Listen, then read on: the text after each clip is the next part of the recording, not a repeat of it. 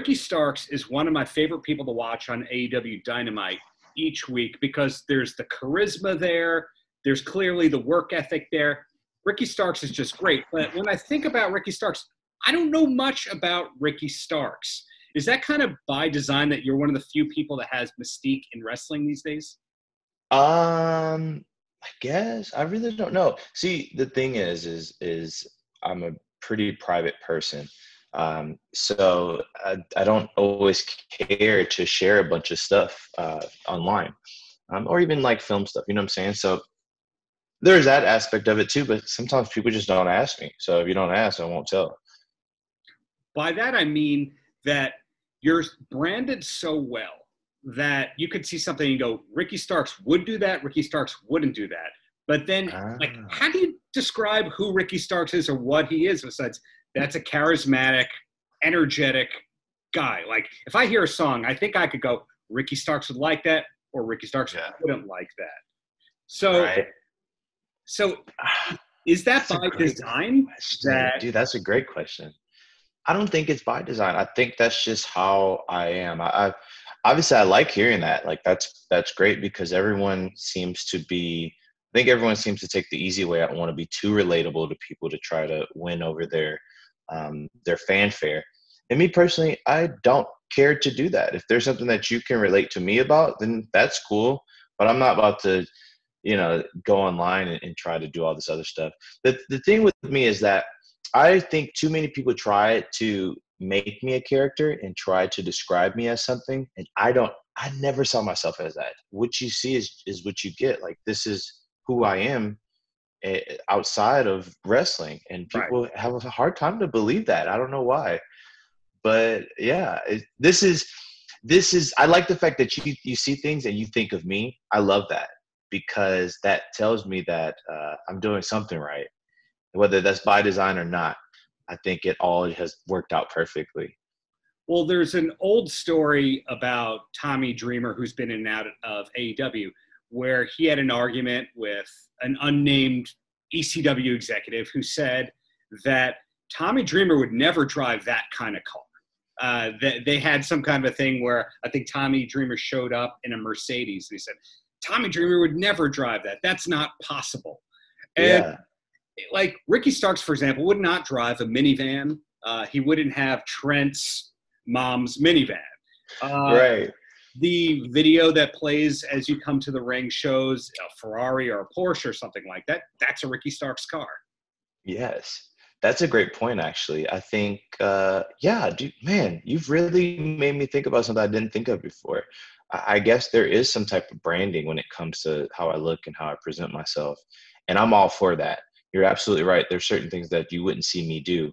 I don't even own a minivan, and I don't even like driving the rentals. So, yeah, absolutely. I agree with that 1000%. I think for me though, is I am just keep this in mind. For me, it's very important to be as authentic and genuine as possible because I don't think that we get that a lot of the times in wrestling. Right. And so obviously I know that I'm going to have people who will say, oh, I don't get it. I don't get Ricky Starks. I don't know what he is. And what I say to that is maybe maybe it isn't supposed to be something that you get. Why can't it just be someone who is who he is and he acts the way he does because I'm from New Orleans. Like everyone acts like that. So it's normal to me. That makes a lot of sense. The last time I had the pleasure of interviewing you, vinyl and music came up. Have you always been a vinyl collector? Not always. I think I got into it when I was like 28, 27, so a few years ago. A fan gifted me a turntable, and they gave me the Lionel Richie vinyl. That was my first vinyl. Can't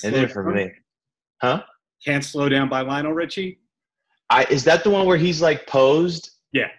I have it, actually. I have it. That's my first one. Dancing on the Ceiling's on there, I believe. And so from there it started. Honestly, dude, I just got a new vinyl not too long ago. Or really, like one of my favorites, Grover Washington Jr. Oh, yeah. Just got. Yeah. So I'm loving it. I'm slowly adding it. Keep in mind, I don't get all vinyl. Like there's certain things that I want to hear in that way. Yeah. So I'll go in and find that. Otherwise, I'll just have Spotify and then just listen to it on there. But God, the Grover Washington Jr. album is so great to hear. Just the scratches, just all of it is so good. Absolutely. And if you like Grover Washington Jr., you like Lionel Richie, that means you like Yacht Rock. I do. I love Yacht Rock. I don't know if you remember the series that used to come on YouTube where they would go through different episodes about certain artists. Oh yeah, the Channel 101 thing with has like a fake David Lee Roth yelling at the Doobie Brothers or something. Well, yeah, there's like an episode of how the Doobie Brothers song came about. You remember those? Those guys would do like parodies of it. Yeah, I used to watch those all the time. But dude, I love Yacht Rock, and honestly, I think it's Yacht Rock, and I love soft rock. I just love that whole time period. But your in-ring entrance song is still pretty damn on brand. I don't know what you would call that genre-wise. Like, is it hard rock soul? What would you call it? So Curtis Hard Mayfield. R&B? Yeah, what would you consider Curtis Mayfield to be? Well, soul, you got to say he's a soul artist, but he did have some rock tendencies. That Superfly soundtrack, Pusher Man and all that, that's some rock right there. Freddie's Dead and all that. Exactly. So that's really where that theme song is kind of based off of. Those horns and everything. It's very like stadium status sound. So I would consider that a little bit funk rock. You know what I'm saying? A little funk rock. There's elements of like some Ohio players in it. There's definitely elements of Curtis in there. Stuff like that. I really love DJ Roger. He's good. Passed away, unfortunately, but he's great. So, those different elements. Honestly, hear me out. Isaac Hayes elements are all through that theme song. And was that theme song, if you're not allowed to say, don't say it, or just go next question. Was it done by an in-house AEW composer, the theme song? Yeah, it was done by Ruckus. Ruckus did it, and I didn't hear the song until I actually came out for my match with Cody. So wow, I love it, and obviously there's room for growth in that theme song too. Like it can be made for some edits there. Now, you personally, I know that you're an encyclopedia for wrestling, and I'm learning that you know your stuff with music too. Is there anything else hobby-wise that comes close? Like always fashionable. You always change up your gear and all that. No one wears shoes like you do to the ring. My wife's like, did you see Ricky's shoes? Okay, I didn't, but now I do. Is there anything else that comes close to music and wrestling for you? Art. I love art too. I love certain types of art. But honestly, damn, that's really the main things that I really love and I'm bringing forth in wrestling. Obviously fashion, music, wrestling, those are the main three things that I enjoy, obviously. So yeah, when it comes to those three, I think that's about it. I'm slowly getting hobbies as I'm getting older, which is cool, but I think for right now, I really enjoy those three and combining them. Now, that's cool to hear that you're evolving and you're learning and you're growing and all that, because now you've been in wrestling like 10 years, 12 years, something like that? Yeah, so 10 years coming up in October, because I started in 2011. Oh, no, not 10 years. Wait. Almost 10-ish? Yeah, it's 10-ish years. Yeah, my anniversary comes up in October 14th. So, yeah, it's been a very long journey. And obviously, I've seen things change from the independents up all the way to the top. For sure. So it's really cool to see at least that growth. And being in AEW, being on weekly television in a big way and all that, does that really change your life a lot? Because you said at the top of this that you're a private person. Yeah. Is being a celebrity difficult for you, or is it just natural because you've always had this charisma to you? I don't find it difficult in the sense of, case in point, like I remember I made a status about like bringing my PlayStation 2 to play over the weekend. And people are like, oh, you're going to stream it? And it's like, you don't have to film everything that happens. Totally. And some guy had responded with, I was complaining, and I can't handle the celebrity status. And it was such a very, the attitude of it was very, what's the word, entitled. So it's like, I'm okay with being a celebrity because I have the option to not show certain things that I don't want to, and not have to feel some type of ownership. No one has ownership over me, so I don't have to do certain things if I don't want to. But I'm absolutely fine with it. I don't look at myself as a celebrity or anything. I look at myself as someone of importance, I say celebrity because if you go at this precise time and flight path and all that, people will be like, that's that guy from TV. I mean, when you have close to 1 million people watching you a week in the States, plus the people in Canada and Europe and all that. And YouTube, yeah. It's over. As far as total views go, we're over 1 million. Exactly. So bring it all back to AEW a little bit. Working with Taz, is he somebody that you'd met before AEW ever? No, that was actually my first time meeting Taz. And first time working with Taz. I'd met Cage before on the Indies, and he's great. But that was my really first time meeting Taz, talking to him. I remember he came up to me after my first match with Cody and was giving me compliments as far as the match goes, and how he was impressed and stuff like that. So I think the partnership has been so beneficial to not only me but everyone involved that I enjoy it. I think Taz is great. It's a great contrast between your personalities, to say the very, very least. And it almost makes me as a fan wonder, will you start influencing Taz? Will he start dressing better? Will he start, I don't know, embracing different things? Is that a possibility that we might eventually see in the storyline? I don't know if you'll have Taz come out in some Gucci slides, but I think you'll catch Taz walking some loafers with no socks and shorts and a nice little polo.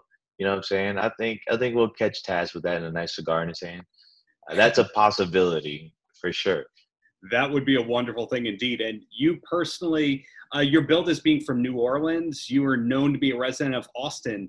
Austin is one of the coolest cities in the U.S. It's the San Francisco of Texas. What brought you out there? Initially, I was out there from just basically my mom she's a nurse, so she came out there to find a better opportunity as far as jobs go. And that's kind of where it just started from there. I found the school to train at, and then it just snowballed from there. And it's hard there's no other place besides New Orleans that I would think about living, just because I love the weather here. Everything is really cool. Everything is hiking, you got greenery, everything is available to me that I enjoy. So I really do like Austin quite a bit, though I will always rock New Orleans, as long as I live. Right. It seems like Austin might be like the 5th city of wrestling right now, without naming too many names. A lot of talent down there, but they didn't necessarily move there because their mothers were changing careers per se. Is it that wrestlers are moving there because it's cool, or is there actually a big wrestling scene in Austin that we don't know about? Well, I'm trying to think of who else is from Austin. Well, Undertaker, Mark Henry, I believe, lives there. The Miz talks about being there. Sammy G. Oh, well, Sammy actually lives in Houston. As far as I know, it's me, Taker, and Mark Henry that live here. And I think Kofi also lives here too. Miz moved back to California. But I think people enjoyed Austin just for the fact that, one, you don't have that state, I think it's state income tax or something like that you have to deal with. And two, it's just good weather year round. So, you have those with you. And then the views of certain areas are beautiful. I don't think that Austin is necessarily a hotbed for wrestling. There's a few shows that are still current here, but for the most part, I think you'll find that Austin is like a suburb of some of the hotter spots, which would be Houston and Dallas, in my opinion, as far as independents go. So but don't get me wrong, like Inspire, that's pretty reputable. and they're based out of here and from here as well. Well, 2-3 quick questions, then you're on your way because you're a busy man. Everybody knows that by now. First thing, is there a highlight for you so far in being part of the AEW team? Highlight. So since I've been there, right? Yeah. Man, that's a great question. I think the highlight for me has been how easily integrated I've gotten myself into the whole system. And a lot of the people backstage, I feel like, have taken a liking to me. I don't feel like I'm some type of outcast. I've gelled in pretty well with the whole roster. So I think that's pretty cool, just because a month ago I was virtually unknown to these people. And now I think people have a little bit of respect for me as far as what I can do and stuff like that. Absolutely. Ricky Starks is, as we were talking about, this charismatic person that has just tremendous upside. Yes, I keep complimenting you. Deal with it. What can you do? But is there anything that you think that people have wrong about you in general that you wish were focusing on instead of the things I've been talking about? Not really, because I find any type of criticism against me to be funny when it's not valid criticism. You know what I'm saying? So I've heard everything out of the book. People don't like the way I dress. I look too much like some other people. You know, I'm not that good. I can't cut a promo, stuff like that I've heard, and I find it to be funny because it's all subjective. It's really all subjective. Yeah. But at the end of the day, I just focus on the people that actually support me, that actually like me, they get me, and that outweighs the negative more than anything. Makes sense to me. So the closer, Ricky, any last words for the kids? You know, I could sit up here and give something very motivational. I don't think I have to, because my career is pretty motivating as it is. Yeah. But if there's one thing I want to close off with, is that everyone should listen to the group Ambrosia at least once in their life. At least once. And I promise you, you'll be a fan for life. They are absolutely amazing. I love Ambrosia. Some of the best moments have been filled with them in the background playing. And yeah, just give it a shot. I mean, here's a little fun fact about Ambrosia. The singer David Pack was the musical director for Bill Clinton's inauguration for U.S. presidency. So if he was Clinton approved, that's pretty cool. I love that. Yeah. I really thought, side note, I really thought you were going to say that Ambrosia had a small part in the rock musical theater War of the Worlds. But because there's certain people who, singers at least, in that whole thing that sounds just like the lead singer from Ambrosia. You're right. David Pack, I think, is his name. Well, you just taught me something new. So Ricky Starks, what can he do? He teaches you, he inspires, etc. I can't thank you enough for your time, man. Thank you, bro. I appreciate this. Paltrocast.